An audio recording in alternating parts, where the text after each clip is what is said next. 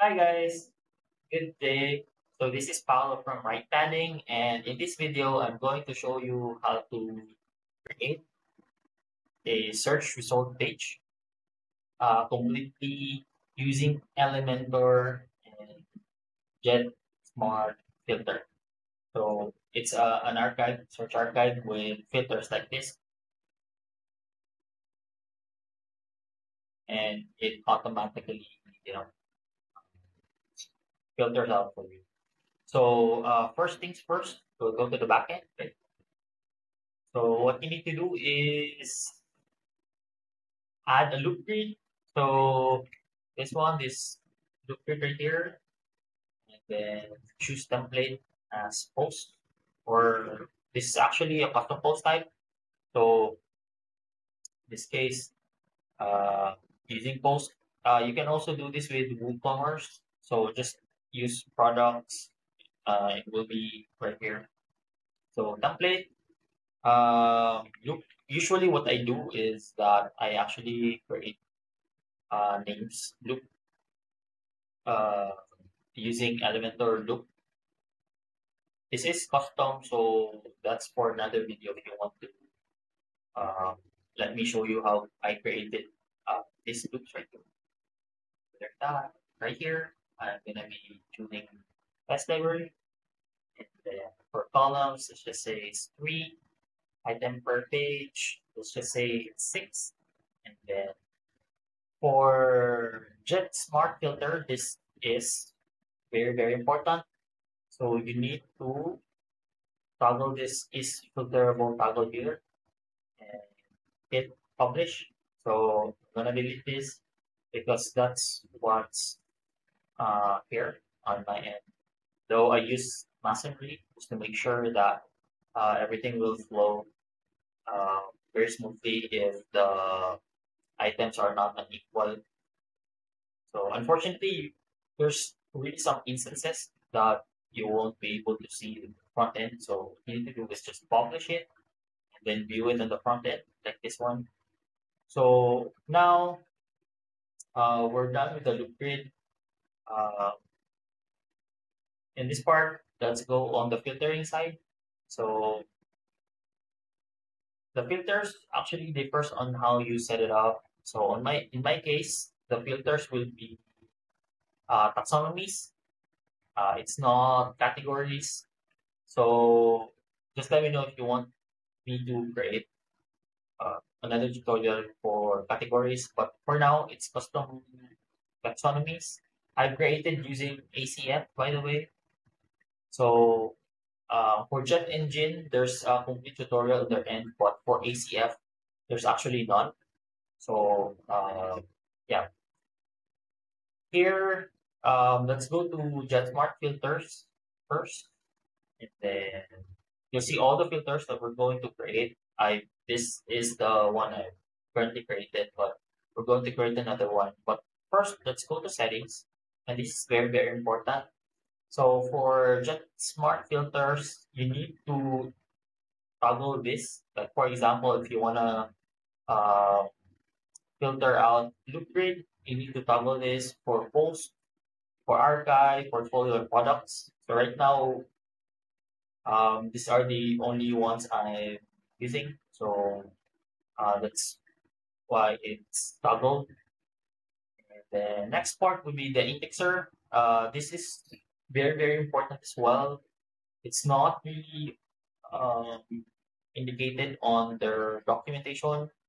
So here you need to toggle this one, and then I usually use auto re-indexing, but there's a manual way to do this. But I enable this so that when there's changes on the filter, it automatically re-index everything.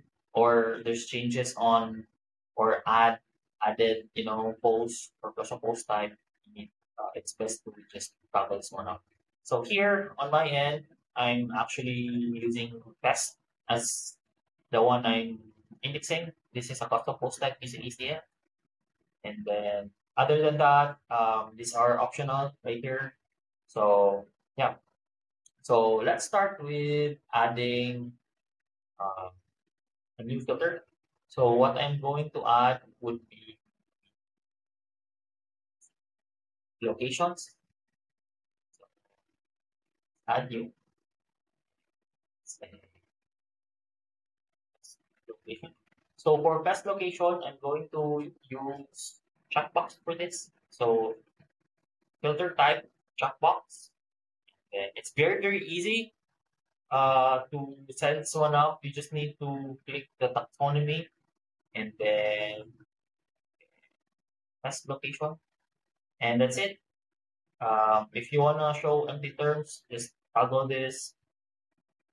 And if there are child, you know, like taxonomies, you can prove the number of parents or show only children. But for now, it's very easy on my end. So let me just quickly show it to you for locations. Locations. Right here, it's just three major ones, like parent categories. So what I need to do is update. So on the back end, uh, let's jump right here. So what I'm gonna do is gonna be refreshing this.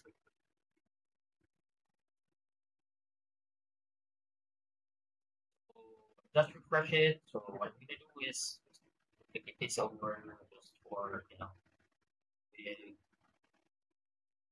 designing.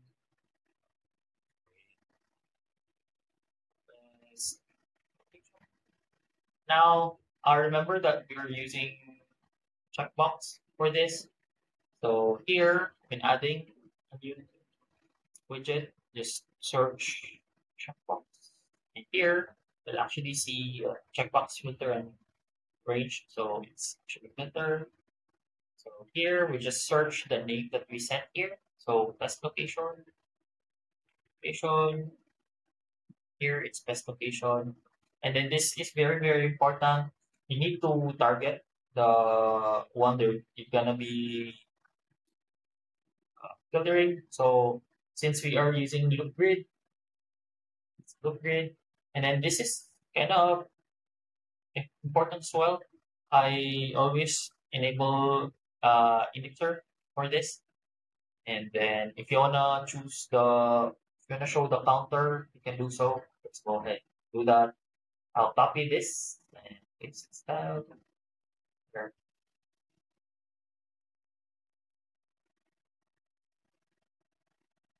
and let's merge this one right here. So as you can see, it's now here. So if we click commercial, actually will filter out everything under commercial, and then click insect. It filters out for us.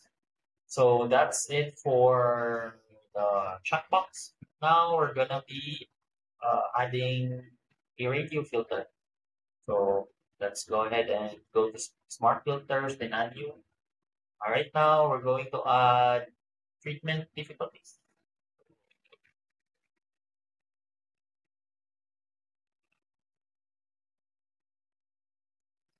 Again, click radio, data source, taxonomies, and then treatment difficulties. You can toggle this one, add all option, but yeah, I'm just going to automatically update this. And see it. So let me quickly refresh this again on the back end. So just refresh it. Click it again.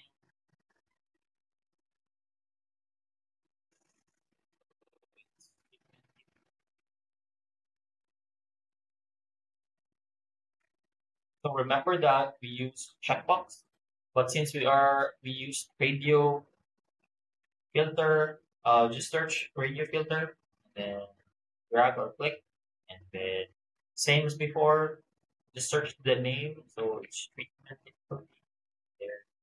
Again, very important. You need to select loop grid since we are using or targeting loop grid there. And then lastly, index. So let's go ahead and copy and paste that here. go ahead and publish. Now let's refresh that. So here you can see it's now filterable. Now the main difference with checkbox versus radio is that you'll be able to select one option for radio, and then for checkbox it's multiple. There's that. So for this one, this is filter gallery. Sorry, uh, it's active filters. Sorry. So just a bonus. There's actually, if you search filter here, you actually can search remove filters, active filters. There's a lot of filters right here, but you need to make sure that it's supported. Currently, let me quickly show this to you guys. So right now, there's some filters that are not um, integrated using ACF. I think that was before checkbox was not, but now it's supported. So yeah, just kindly check this uh, URL right here or link. And there's that. I think that's it. I hope you guys learned something from this. Yeah. Lastly, setting it up on the page template. Uh, there's actually a template here. Just need to go to uh, you assign it as the search result category, search result on the page template. So that's it. If you do have any more questions, just feel free to hit the comment section below, and have a great day. Bye now.